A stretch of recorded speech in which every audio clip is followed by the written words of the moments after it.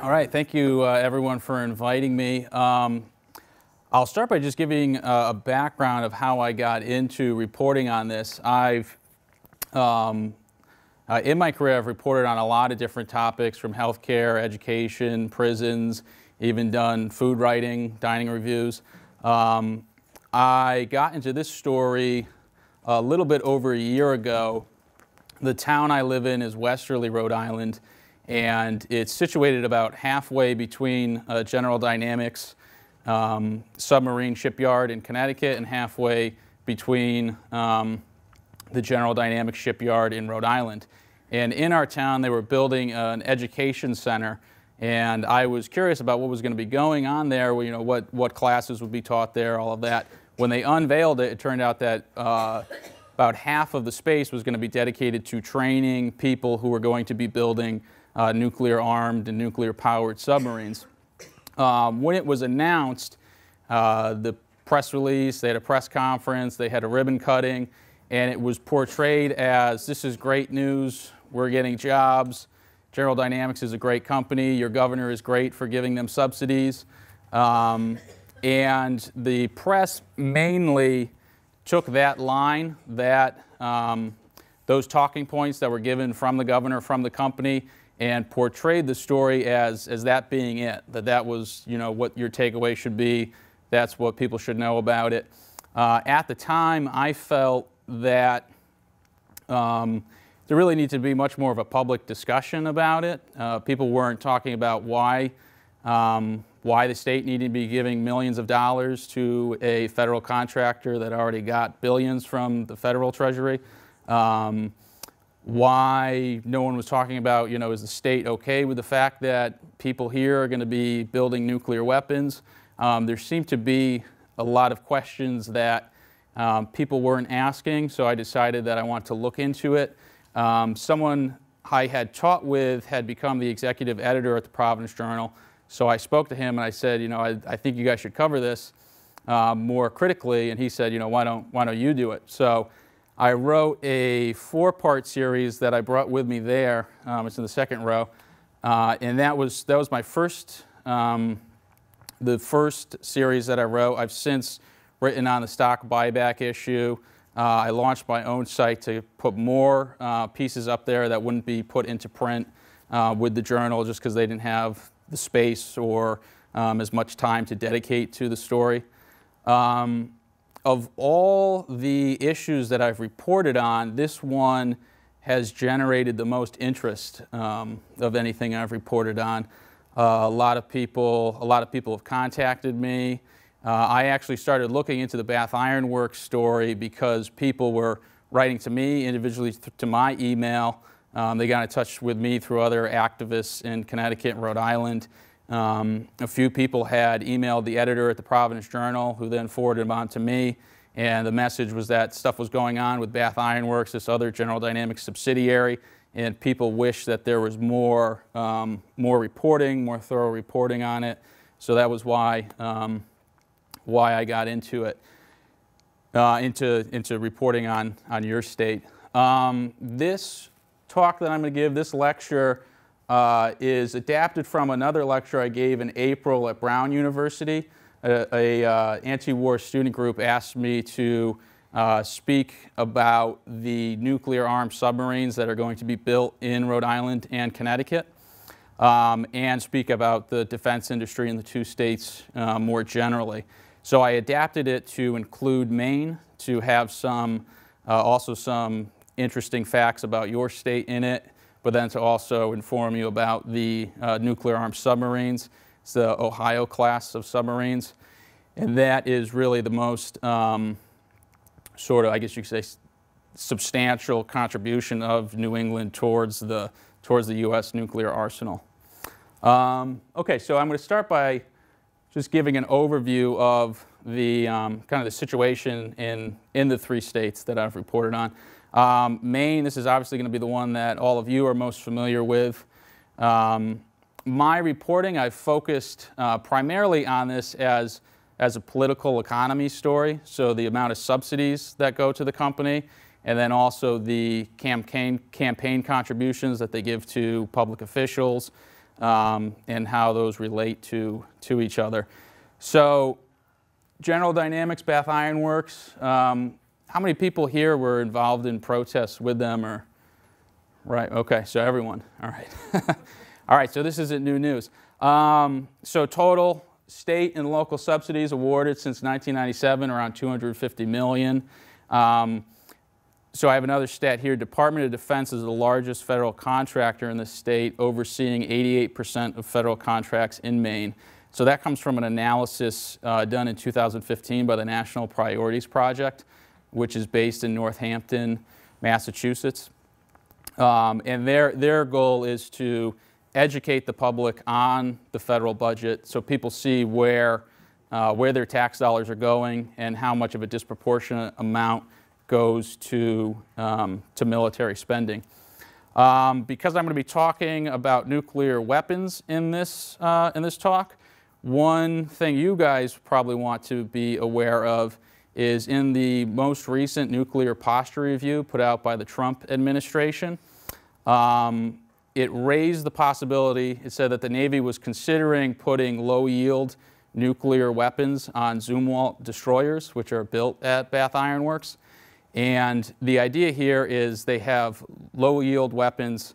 Obviously, these are nuclear weapons, but they have less of a catastrophic impact as a Trident nuclear warhead, which is what's on the submarines.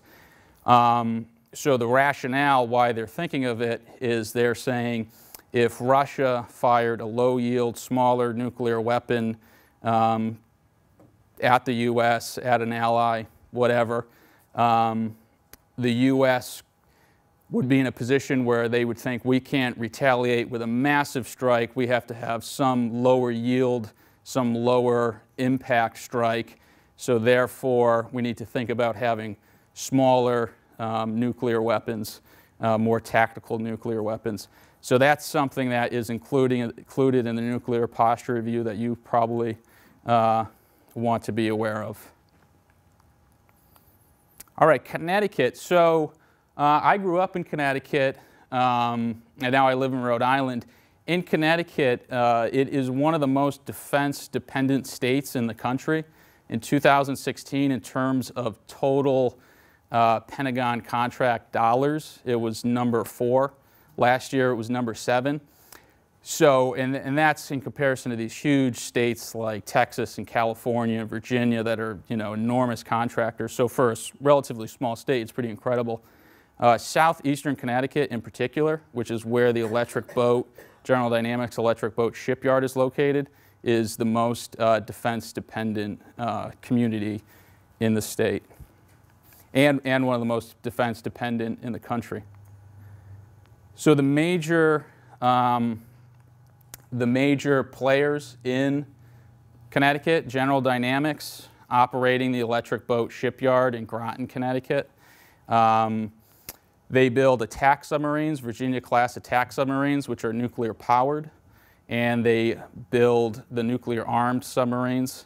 They built the Ohio-class, which is the current fleet of nuclear-armed submarines, and they're going to be building the Columbia-class, which is going to be the next generation of nuclear-armed submarines. So they have a long history of building nuclear-armed submarines. They built the first ballistic missile submarine for the U.S. Navy, launched in, I think, 1959. United Technologies is another big company. So they are a huge conglomerate. One of their holdings is Pratt & Whitney. Pratt & Whitney builds military engines. 34 armed forces in the world have Pratt & Whitney engines on their Air Force fighters. So they are a client. They have clients all over the globe. Sikorsky is the helicopter maker. It was previously owned by United Technologies. Now it's owned by Lockheed Martin. They build military helicopters, so Black Hawk helicopters, Apache helicopters. They sell them to the U.S. government. They sell them to other governments. They sell to the Saudis. They sell to Israel. Big international contractor. So one detail I was going to add is that there was a report last December about Sikorsky saying that an offensive brigade in Saudi Arabia for the Saudi government that was being deployed in Yemen, they did have Sikorsky-made helicopters within that brigade. So the extent of how they were being used or if they were being used wasn't disclosed, but it did say that they are included in that actual brigade. That was in the website, The Young Turks. Susan Collins, your senator, the Republican of Maine, last year she joined the Connecticut congressional delegation in writing a letter to the defense minister of Israel, trying to convince him to buy Sikorsky helicopters for their armed forces. So one of the peace activists, big peace activists in Connecticut is a guy named Henry Lohendorf. And when I interviewed him, he said these people are salesmen and saleswomen for the weapons industry. And it sounds like hyperbole, but when you think about it, you know, someone who writes a letter to someone encouraging them to buy a product, I mean, that is a salesperson. So it's really a pretty apt description. Yeah, that criticism has been raised that if the U.S. is selling weapons to other countries, then their technology goes up, and then we have to build new generations of weapons so that we'll be a step ahead of them. So then it's just sort of fueling this ever higher increase in military spending. Okay, so total Department of Defense contracts within Connecticut between fiscal year 2015 and 2017 was $37.8 billion to Connecticut. Fiscal year 2017 was $11.6 billion just that year. $5.2 billion of that went to Electric Boat, the submarine maker, the subsidiary of General Dynamics. So in fiscal year 2017 in Connecticut, the money that was awarded to Electric Boat exceeded the combined total for all of these departments, what they gave to the state. So Veterans Affairs, Education, Labor, Transportation, Housing and Urban Development, Department of Agriculture. The total for all of those departments was $3.6 billion. It was $5.2 billion for Electric Boat alone. Okay, so in Rhode Island, General Dynamics operating the second shipyard for submarine maker Electric Boat in Rhode Island. Raytheon has a campus in Portsmouth, Rhode Island. Textron builds aircraft, including drones, other weapons. They're based in Providence. Northrop Grumman has a smaller presence in Rhode Island as well.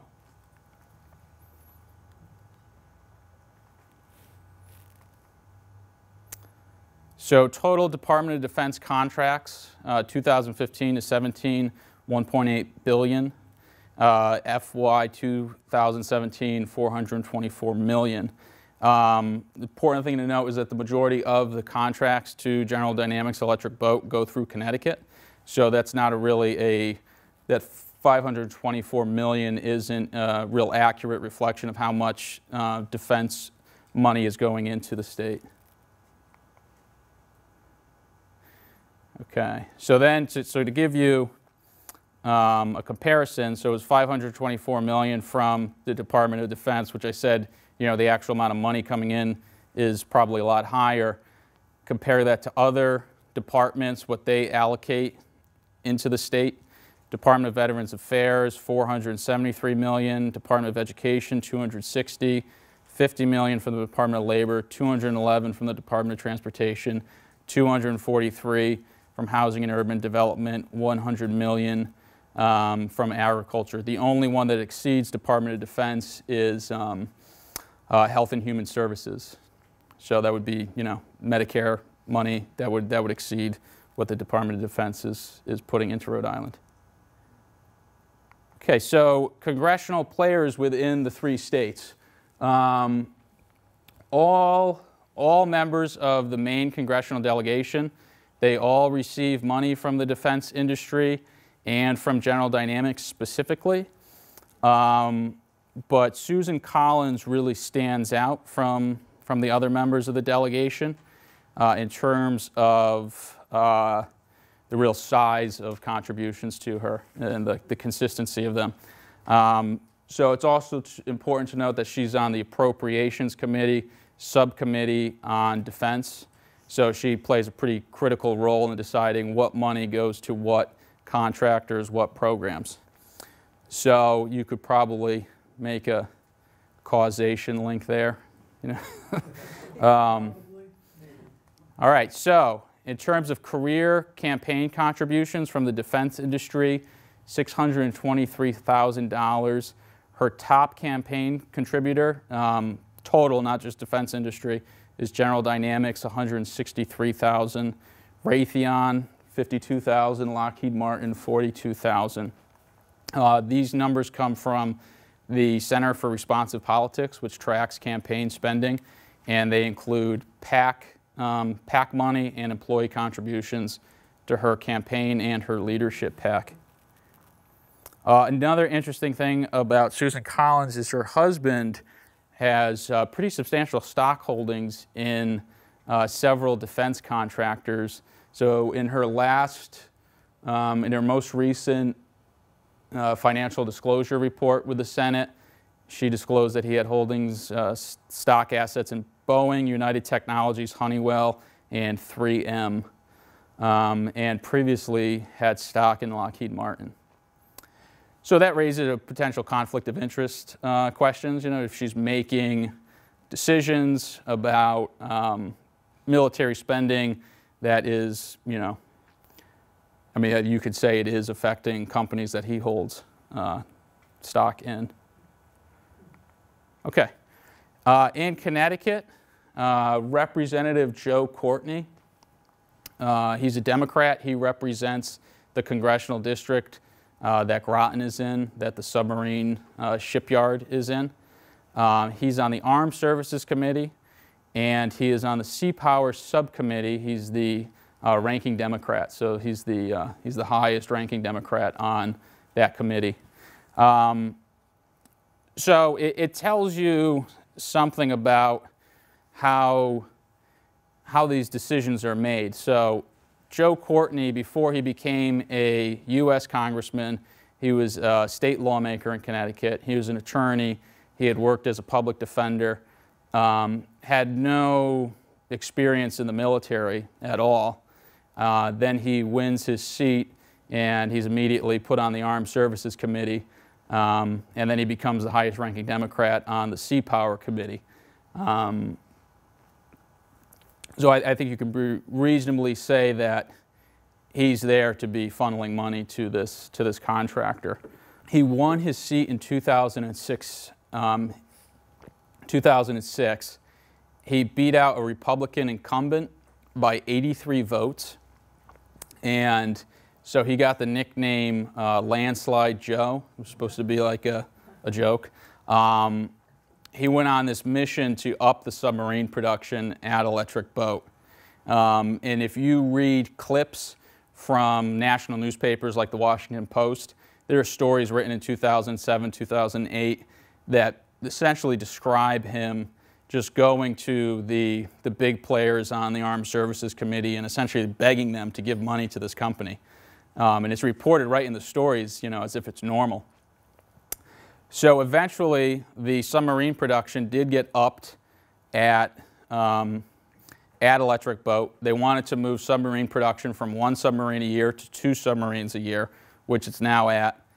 So people now, instead of calling him Landslide Joe, they call him 2-Sub Joe. And he would like to be called 3-Sub Joe. In Connecticut, Joe Courtney is the one I focus on here because he's the major player within the submarine making area.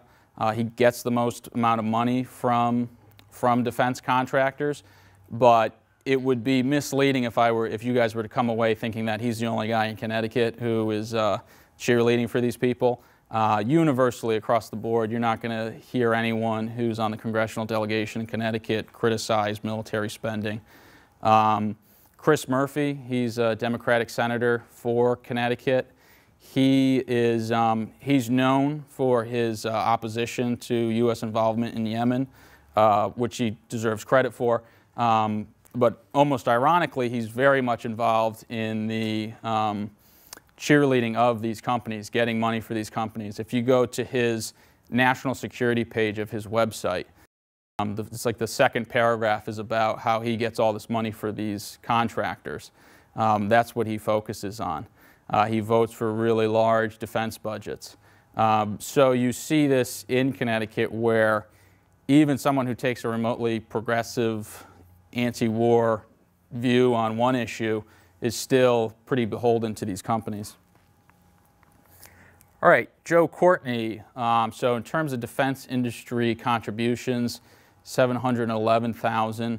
General Dynamics is his largest campaign contributor at $166,000, and $82,000 from United Technologies. So he's in a re-election year. So I'm sure I'm going to have to update these numbers in a couple of weeks. In Rhode Island, Jim Langevin is the congressman for the district where the Rhode Island shipyard for General Dynamics is, in Quonset, which is Quonset is the name of the shipyard, and it's in North Kingstown. He's been in office since 2001. He's on the Armed Services Committee. He's on the Sea Power Subcommittee, and he's on the Homeland Security Committee.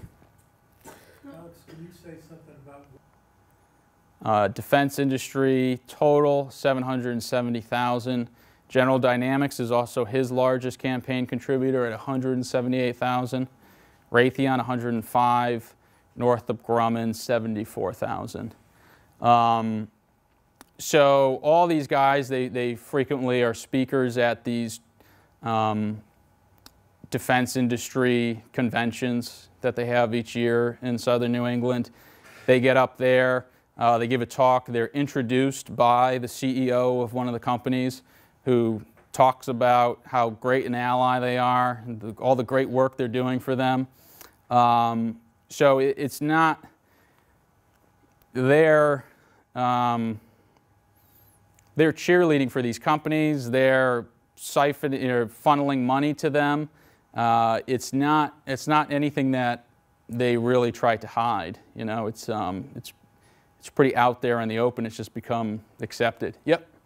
If you look at the amount of contract dollars they get versus how much they accept in campaign contributions, it's a pretty good return on investment. The CEO of Northrop Grumman, his name is Wesley Bush. I don't have the exact numbers in front of me, but I think he and his wife have donated something like $25,000 to Jim Langevin since 2013 or so. Wesley Bush makes tens of millions of dollars a year. He's made like $100 million since 2010. So return on investment is pretty good. All right, so this is Jack Reed. He's the senior senator from Rhode Island. He's a former Army Ranger. He's on the Armed Services Committee. He's the ranking Democrat. So if the Senate flipped to the Democrats, he would presumably be the chairman of the Armed Services Committee. He's on the Sea Power Subcommittee, and he's also on the Appropriations Subcommittee on Defense with Susan Collins. So his numbers, $795,000, $109 from General Dynamics, $74 from Raytheon, and $68,000 from Textron. Okay, so I'm going to get into the details now of the nuclear weapons production history in Rhode Island and Connecticut. I said that right now in Connecticut and Rhode Island, General Dynamics is readying itself to build the next generation of nuclear-armed submarines, the Columbia class. The current class is called the Ohio class of ballistic missile submarines. So these were built between 1979 and then the mid to late 90s. They were commissioned from 1981 to 1997. During the Reagan presidency, when defense spending was booming, it was a really big business time for Electric Boat, General Dynamics Electric Boat in Rhode Island and Connecticut. They built 18 nuclear-armed submarines for the Ohio class. That was eventually reduced to 14 that are now active under the START Reduction Treaty. And all of these submarines carry Trident ballistic missiles. So the stated reason for these submarines is that they would be a deterrent, that they lurk, beneath the surface of the ocean. How deep they go is classified, but we know they can go at least 800 feet below the surface. And the idea is that a country would not want to fire a nuclear weapon at the United States because that they would know that these submarines are lurking somewhere and can launch a Trident missile that would be a retaliation. So one interesting thing to me when I was reporting on this is that in Rhode Island and Connecticut today, the current buildup is not really anything people talk about too much in terms of protesting. Politicians will talk about it as an economic development opportunity, all of that, but there's not really substantial pushback from the public, at least at this point. When the last buildup occurred in the 80s and the 90s, there was substantial pushback. There were large demonstrations. People broke into the facility in Connecticut and in Rhode Island to vandalize property. There was big resistance to it. People were arrested, large-scale protests. These are some pictures that peace activists who were involved at the time gave me. This is an article from the New York Times from 1984, and it's about how the protests were getting so large in scale, and counter-protesters who thought that there should be, we should be building these submarines, they were coming out to counter the protesters, and you're having massive crowds. This was 500 people were at this one demonstration between protesters and counter-protesters, and there were 300 police officers to police the protest. This is a story from the New York Times. This one in particular said that members of the Ku Klux Klan had come out to counter-protest peace activists. So they were there in their hooded attire and all of that. Apparently they thought that the U.S. should be building nuclear-armed submarines. One point that I focused on in my reporting, because it does seem like people have amnesia or politicians just want people to forget about what had happened in the past.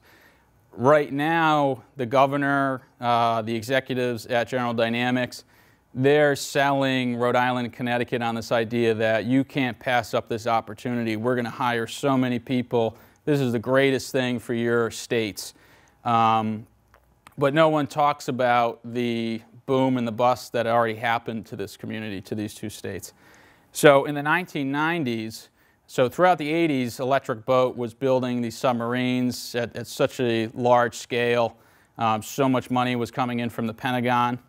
And then early 1990s, Soviet Union collapses, and the Department of Defense decides, hey, we don't need to be building these submarines at this breakneck speed that we're doing. So basically, the rug was pulled out from underneath Electric Boat. They went from having 23,000 employees at their peak in the 1980s to having less than 10,000 by the end of the 1990s. This next chart, so this shows the contract dollars that Electric Boat was getting in 1989 to build submarines, so it was $2.4 billion. In 1997, it hit 32 million. So that's a pretty steep drop-off. This is an article from the New York Times. Yes, Electric Boat's giving stuff away. It was from July 1997. And in it, it describes that the company, the financial situation was so bad, they were giving away materials, they were giving away model ships to museums. Any nonprofit that wanted something, they were giving it away. They just couldn't afford to keep this stuff, and they had to get it out of there. They were laying off people in the thousands. And the story says that one person who still had a job was this guy named the Giveaway King, and it was his job to find people who wanted to take some of this material from the shipyard. And the quote from him was, "We don't have room to store this stuff, and there's no reason to store it because we'll never use it again."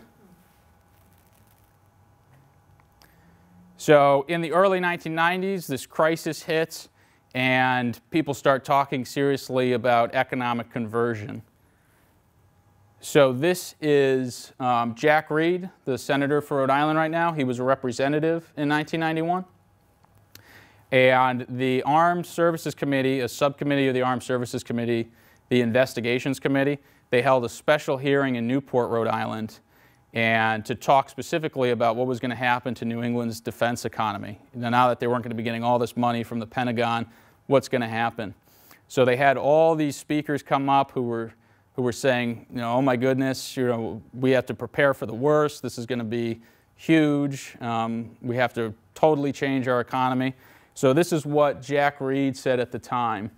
I believe if we begin to plan now and work together now, we can face this challenge of transforming our economy from a heavily defense-oriented economy to an economy that will produce products we can sell around the world. So at that time, he was talking big about this idea that Rhode Island, Connecticut, Southern New England had to totally, revolutionize its economy, get off of the defense dependency. 27 years later now, he's changed his approach. So when I got the testimony from this hearing in 1991, and one interesting thing reading it is all these Congress members get up, they talk about this urgent need to convert the economy. Economists submitted testimony that said the same thing. And then almost right at the end, they give the platform to an executive from Electric Boat, from General Dynamics Electric Boat, and he says the following: "I must make one point very plain. The primary objective of Electric Boat is very straightforward. It has become the Navy's sole supplier of nuclear submarines. We will pursue diversification where it makes sense, but not at the expense of our primary task." So this guy basically got up there and he said, thanks for your input, but no thanks. This is our business model. All right, so from 2007 to present, there are these growing calls to increase submarine production, submarine budget, and the pace of production at Electric Boat. Electric Boat has been continuously building the Virginia-class submarines. These are the attack submarines, and they split this work 50-50 with Newport News Shipbuilding in Newport News, Virginia. That's a subsidiary of Huntington Ingalls, which is also owns Ingalls Shipbuilding, which is the supposed competitor for Bath Iron Works. So it's that same dynamic with the submarines. Electric Boat has been named the prime contractor for the Ohio replacement submarines. These are called the Columbia class. So basically the Navy says that we've had our current fleet of nuclear armed submarines long enough that they now need to be replaced. And we're going to spend $104 billion to build an entirely new weapons system. So the This is a look at the defense contracts over the last 10 years to Electric Boat.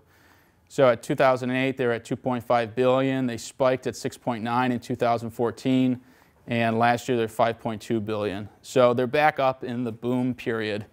In the initial series I did for the Providence Journal, I think the graph might be in there. I got the numbers from current defense contracts online, and then I got previous reports going back to, I think, 1980, or no, even earlier, early 1970s. And it was on total military dollars spent in Rhode Island. And it basically just went like this. It was a roller coaster. And right now it's gone up here, and it's like, it's at the peak of the roller coaster. So it seemed to me as I was reporting the stories that Rhode Island and Connecticut were probably setting themselves up for another mass layoff situation. And one military analyst I spoke to, he said, you just don't know if it's going to be 5 years, 10 years, 15 years, or 20 years, but it's going to come at some point. Okay, so now General Dynamics Electric Boat is expecting this massive surge in production and a massive surge in hiring. So they want to go from current 15,000 employees to 18,000 by 2027. And because they have an older workforce that's going to be retiring, they say they need to hire between 14,000 and 15,000 workers to fill those positions. So some specifics of the Columbia class. So the plan is to build 12 submarines. The fleet is currently at 14, but the plan is that these submarines would have they would be nuclear power. The nuclear power, it would work in a different way, that they wouldn't need to be refueled at their half-life the way they are now. So they could have more out there doing deterrent missions, and they wouldn't have to therefore have as many. Delivered to the Navy between 2027 and 2041, and the work would be split between Newport News and Electric Boat, with 80% of the work going to Electric Boat and 20% going to Newport News. The Congressional Budget Office says it's going to cost upwards of $104 billion, and that's in 2016 dollars. The Navy says that it's going to cost $100 billion, and that if you inflation adjusted that for the lifetime of the construction, that would be $128 billion. And the Navy says there is a greater than 50% chance that they're underestimating the cost of it. So this is all part of a $1.2 trillion nuclear modernization that was started under the Obama administration and is now being continued under the Trump administration. So a total revamping, total overhaul of all components of the U.S. nuclear triad. So land, sea, and air.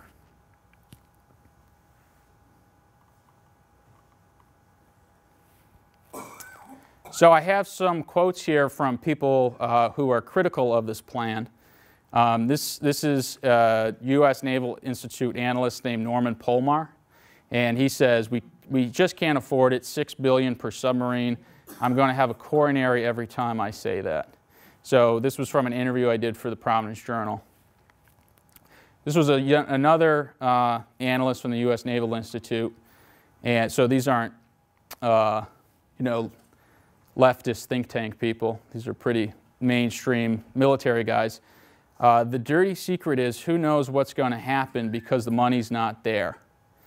So this was from David Adams of the U.S. Naval Institute. And this quote is from William Hartung from the Center for International Policy. It's hard for a local community to turn down the jobs, but I think it's important to look at the bigger picture. The more we build these things, the more likely we are to have a new arms race with Russia and possibly China. So I recently interviewed a researcher named Hans Christensen at the Federation of American Scientists.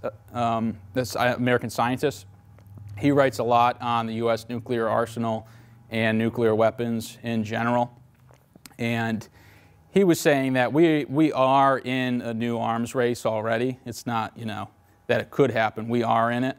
And he said, but because of arms reduction agreements that we've already signed, the arms race right now isn't, who can have the most warheads. It's who can have the most advanced technology. So that's basically causing the U.S. to pursue these incredibly expensive weapon systems, and these submarines are going to be among them.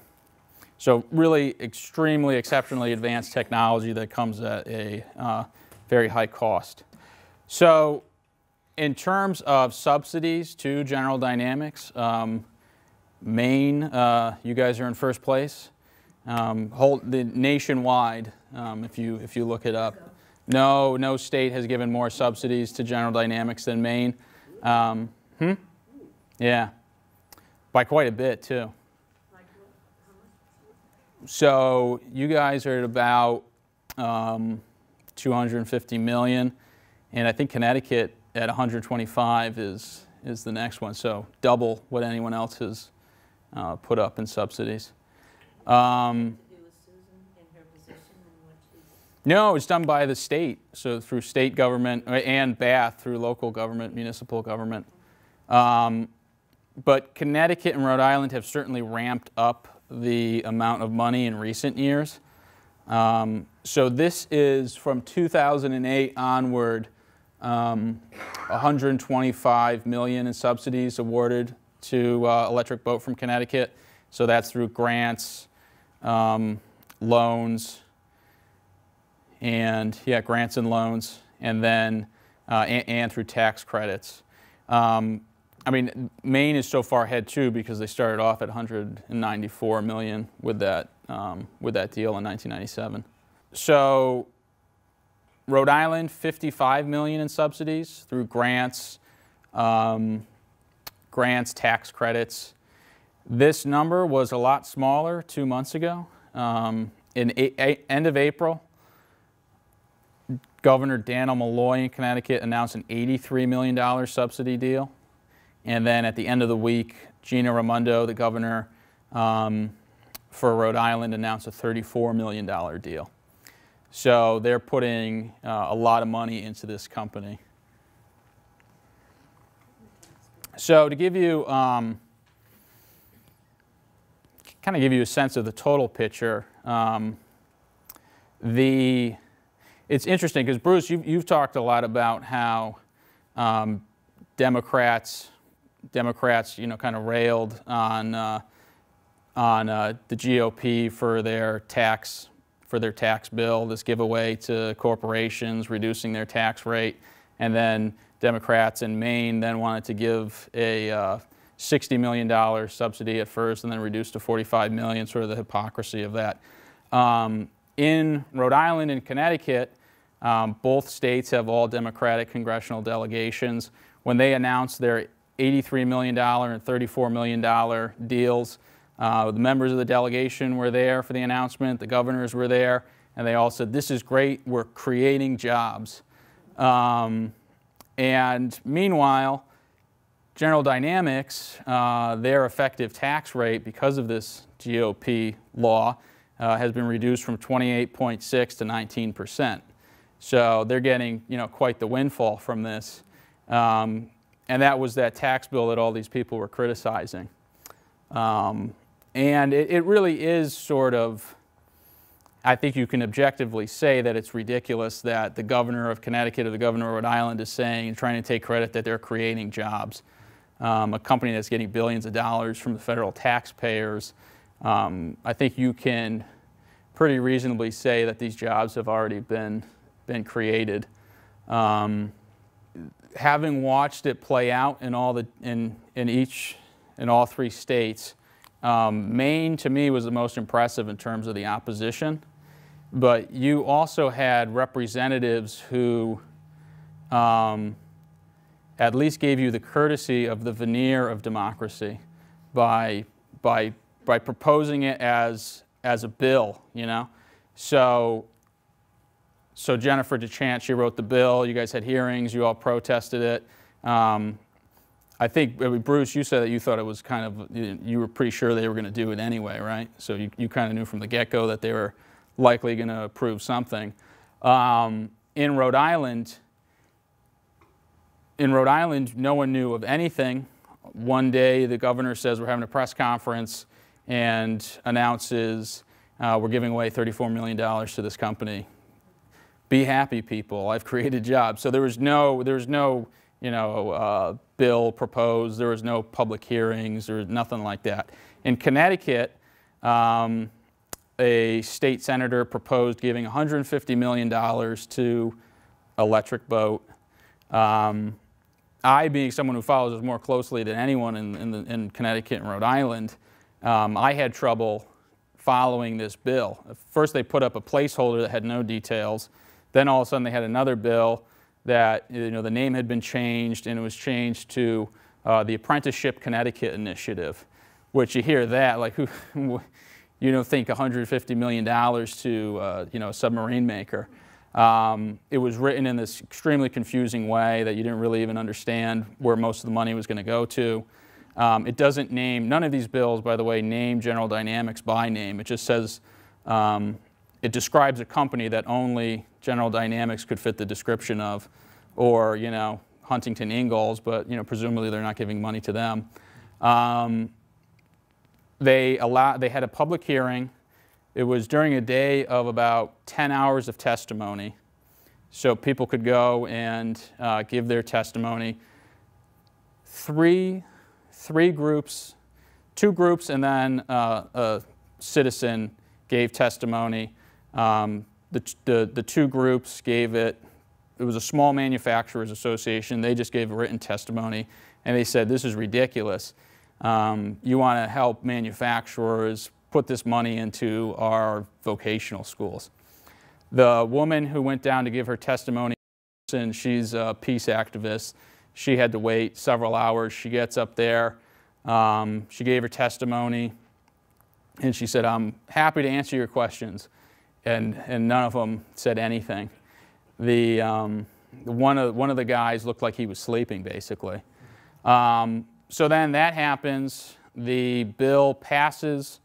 The bill passes a committee hearing, and then people are waiting to see what happens. People are trying to get themselves organized to oppose it, and no news. People are following the bill. They were getting, you know, so you could get email updates. Nothing happens. Then one day the governor announces, I'm giving $83 million to this company. So it was sort of like sham. Though I interviewed the woman who testified, and she said it was a sham, you know, that she wasn't participating in any type of democratic process. Yep.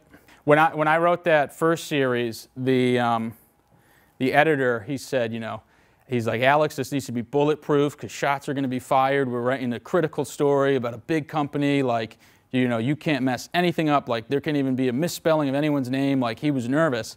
So then he published it. It was, you know, radio silence. They just, I mean, they think they're above. They don't even think they have to address it, really. In Connecticut, I think because you had the experience of them going to to Bath City Council for money kind of recently, like 2013, right? So you had some mobilization around that. The peace activists in Connecticut, one of them, Joanne Sheehan, this woman who's been involved in protesting the submarine since like the 1970s, she said to me over the phone, she said, you know, I don't know anything about legislation. I don't even know how to kind of go about protesting. This isn't what I do, you know. And certainly the way that Connecticut went about proposing the giveaway, they didn't really make it easy for their, or even possible for people to participate in the process. But then, I mean, I would also say though, in Rhode Island, there are people who had been on the delegation about more sort of national, global issues. Both senators in Rhode Island voted against the Yemen war resolution. They both, and Jim Langevin, the congressman, voted for the last National Defense Authorization Bill and previous ones, setting military spending at, astronomical levels. So people had been pressuring these people for their support of military spending and war. They had been less aware of what was going on at the local level, and I think that's changed in the last year. And I did notice after the $34 million was announced, people on social media were commenting on, this is ridiculous, this is absurd, So I think that the governor thought that she was going to get this universal reception of everyone saying, thank you, this is so great, and I think public opinion has shifted. I think, though, that people there aren't as organized as you all are, and didn't. And honestly, if the governor just announces it randomly, I mean, how are they supposed to even, oppose it ahead of time? One interesting thing in Rhode Island is our governor. She's a first-term governor. She's running for re-election this year. She's a former venture capitalist. Her whole branding is around this idea of she's a jobs creator, and she's doing all these things to create jobs for Rhode Island. And the whole jobs creation plan is built around giving tax incentives to corporations. And I think with a lot of people, progressives in Rhode Island, that sort of messaging that she's put out there has really backfired, because I think people kind of see through it as just corporate giveaways, and they perceive her as being a very kind of corporate governor, and have questioned, what has she done for average Rhode Islanders. Right now, there's a guy who is challenging her in the Democratic primary. He was previously the Secretary of State of Rhode Island, and he left office like 10 years ago, kind of fell out of the political scene, and then announced recently that he's challenging her for governor. It turns out that the last 10 years he had been running an anti-nuclear weapons group called Global Zero that wants to eliminate nuclear weapons worldwide by 2030. So that was pretty interesting to me, that this guy who founded this anti-nuclear weapons group wants to be governor of a state that builds nuclear weapons. So I did an interview with him, and I was blown away by how critical he was of General Dynamics and of the governor and of the congressional delegation. He really called out everyone. I thought that he might start kind of, not backpedaling, but maybe kind of soften the tone, but he was pretty critical. And he's really picked up steam. A lot of progressive Democrats in the state have gotten behind him. So there could be an interesting shift in public opinion. And when I interviewed him at the beginning of the interview, he said, I just want to start by saying that I read all your stuff. It's great. It's amazing. And I thought he was just buttering me up. But then as we were talking, he was referencing facts about buybacks, about the corporate giveaways, about the CEO's compensation, all this stuff, where I actually realized that he actually had read the articles. So in Rhode Island, previously I'd interviewed all the major people, and I couldn't find anyone in a public position, elected or appointed, who was willing to say anything remotely critical about General Dynamics.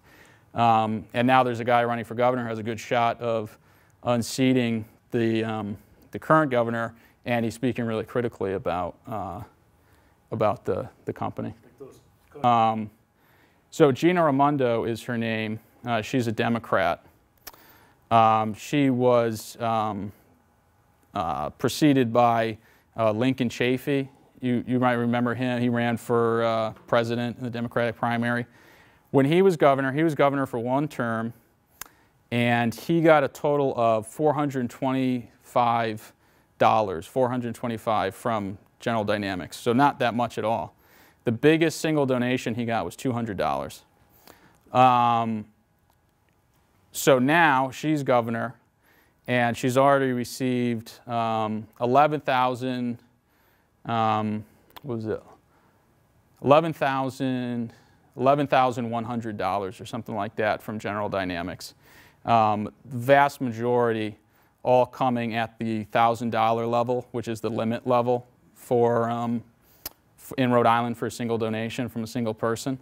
And it's virtually all coming from these executives at General Dynamics. So I'm not saying she's a pay-for-play politician, but it's kind of compelling evidence there. So this is a quote from Ralph Nader, the consumer rights advocate and advocate of many other causes. So at the time when Connecticut was apparently considering the subsidy deal, I sent in a question to his radio show to see if he would answer it on air, because he's from Connecticut, so I thought he might be interested in it. And he responded to it after the subsidy deal was approved. And he essentially made the point that Bruce just made. And he said, "We have a new chapter in corporate welfare. Not only are you required to fund football stadiums and baseball stadiums, taxpayers, or other companies in the civilian area, you're also now beginning to be required to fund a locked-in Pentagon military contract, which by definition is profitable. It's built right into the contract. Once again, autocracy reigns." So yeah, so like you said, they're hitting up these hitting up the states for the subsidies. And one thing that I've reported on is that, you know, one of the arguments that they always made was, yes, this is a lot of money. Yes, this is maybe unethical, but these are really good jobs. These are really good jobs. And this time around, I've not been convinced that these are all really good jobs, at least in Connecticut and Rhode Island. So when I did the initial series for the Providence Journal, I asked the Department of Labor and Training to provide me the average starting salary for an electric boat employee who was being trained with state funds.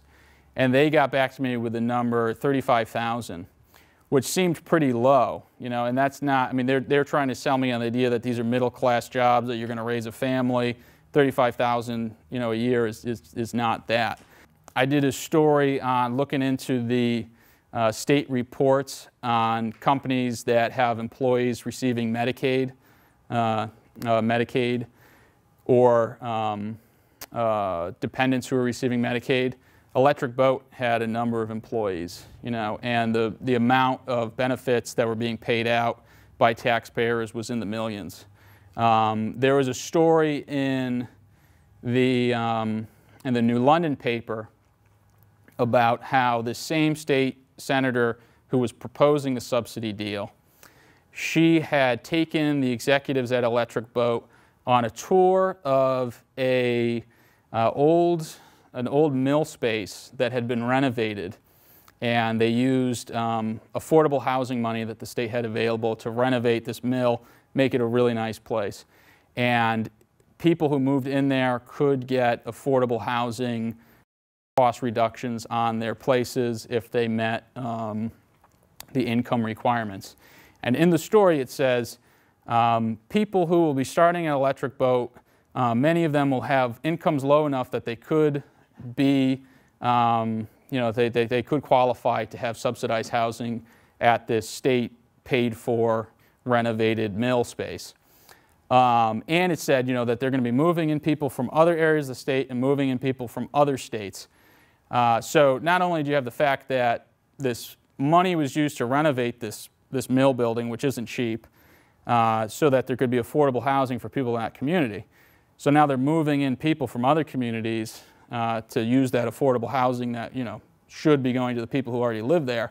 And then you also have the question of, well, if these are such great jobs and they're so worth it and the state needs to put so much subsidy money behind it, why then are these people qualifying for housing assistance? My instinct in reporting it so far is that I think these jobs had been very well paying for people who had them, and I think now they're at this situation where they have all these people retiring, and I think they're trying to hire a new workforce that's going to be at a much lower wage level than the people who are retiring. And that's the story of, you know, corporate America in general today. And that gets on to my next part of the slide pretty well too. The reception to all of this from the local media has been pretty embarrassing in terms of how uncritical the reporting has been. And you've seen it that people, reporters and editors, they will parrot talking points from the company and from the governor without scrutinizing at all what they're saying. So they'll say, so the editorial page of the Providence Journal has gotten totally behind this and is totally cheerleading for it. And they say, you know, these are great middle-class jobs, this is a great idea. But it's sort of like, in journalism school, I was taught, you know, you don't want to use vague or euphemistic phrases. You want to say exactly what you're saying. So instead of saying middle-class job, say what these jobs actually pay. So middle-class job is just a term that they're throwing around. They don't, it doesn't mean, it's basically meaningless, but it gives people the impression of something that might not be true. So the overall coverage has really been to just take basically talking points from press releases and press conferences and then fashion the story as being, you know, how it's been presented by the governor and General Dynamics. So this is a pretty interesting one from the Providence Journal editorial board. So in July 2017, the president of Electric Boat, he began sending around op-eds to the Providence Journal, the day newspaper of New London, Connecticut, and the Hartford Courant. And it was kind of repurposed. It all said the same thing about how this is great. And he was using the expression, this is a win-win. This is a win-win for all of us. So fast forward about 6 months later, the editorial in the Providence Journal basically borrows his talking point and just says this is a win-win. So it was just planted basically a few months earlier, and it's just been adopted as, you know, what they're going with. So this is another one. This was after the $34 million was announced. Exciting news at Electric Boat. And then it says, yes, we're going to be spending all this money, but it's worth it. These are the endorsements. Joe Courtney is bringing in jobs. I just see it as it simplifies it in such a way that, I mean, I wouldn't even say simplify, because simplify makes it sound like there's some element of truth to it, but it's sort of like, it just frames it in such a way that is, I think, a disservice to the reader, and they don't get to engage with an issue in a serious way at all. To even understand like all the dynamics, you know, related to Congress, to how economic development happens, to the geopolitics of having nuclear weapons. It's just reduced to this very simple framing of it. Two Sub Joe brings jobs.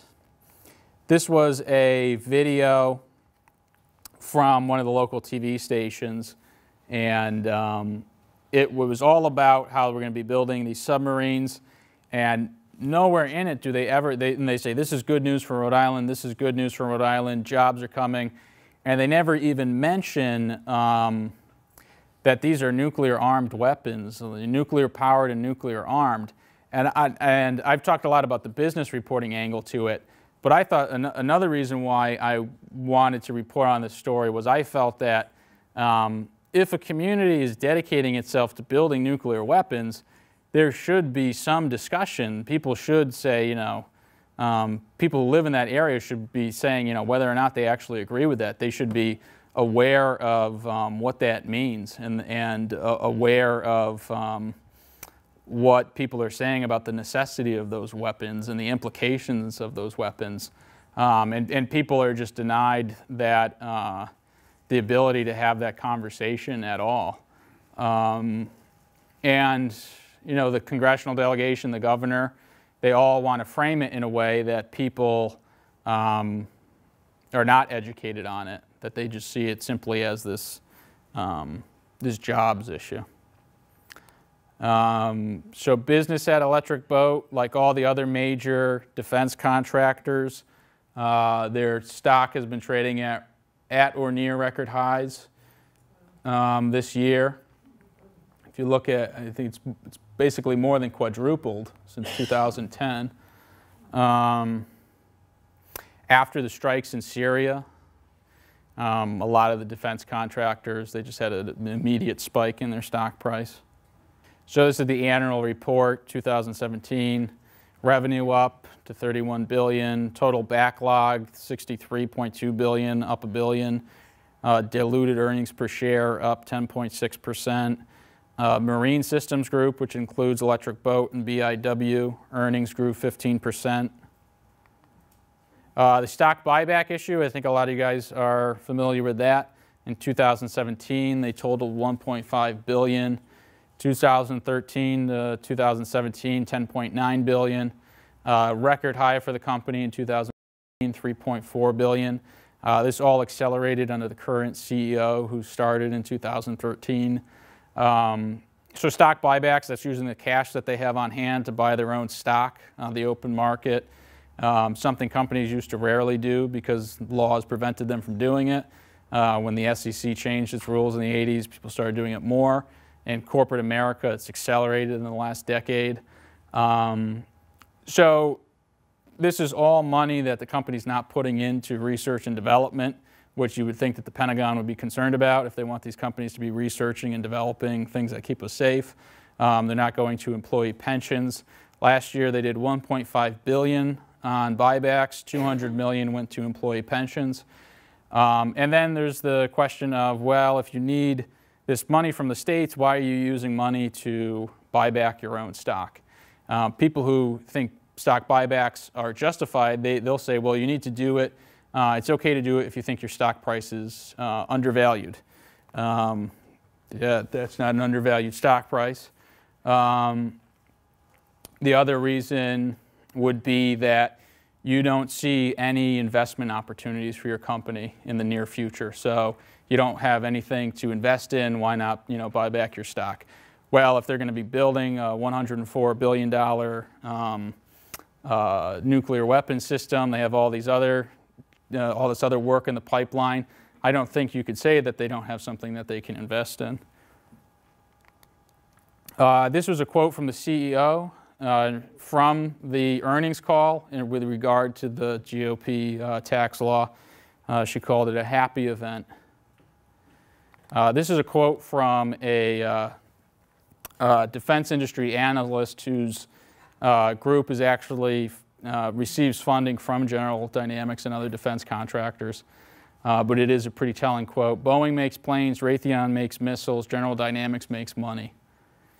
And this is from the, you guys have probably seen his name cited. He was the UMass Lowell professor who provided a lot of information for the buyback story that I originally wrote for the Providence Journal. And he said, I think his taxpayers were being taken for fools. And that's it. Okay.